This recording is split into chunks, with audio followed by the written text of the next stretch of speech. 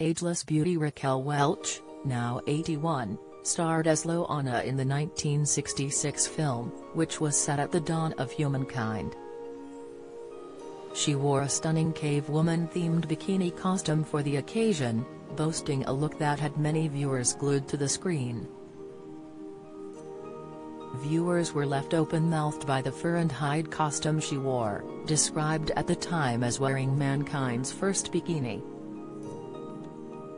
Her bottoms were made from just a piece of fabric, tied tantalizingly at the upper thigh to reveal Raquel's toned legs. Meanwhile, her matching bikini top boasted crossover straps below the bust to accentuate her modestly sized midriff.